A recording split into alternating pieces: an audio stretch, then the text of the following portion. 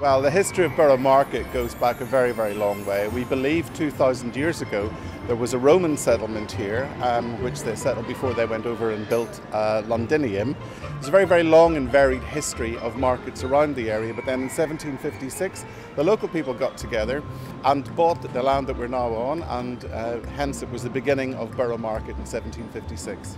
Traditionally, to mark when it was time to actually do trading, the bell was rung. Now the old bell got lost somewhere many, many years ago.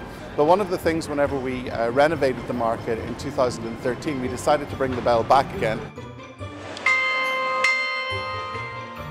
The bell still is rung every day at whenever the market's open. We're still on sort of like one of the old walkways here. So we've got this corridor here, which goes right through the market, is called Middle Road.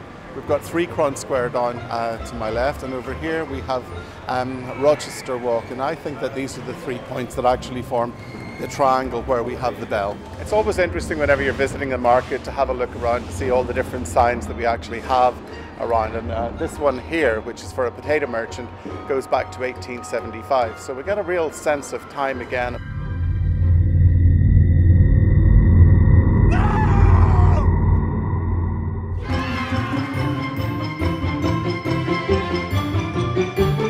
This is our newest space, the Market Hall, and this space here is a community space that we have lots of gardens, lots of lovely things growing, not least the hop that we have here, which we use every year to make Borough Market's beer. Last year we made a lovely Saison beer, Belgian recipe, did very, very well.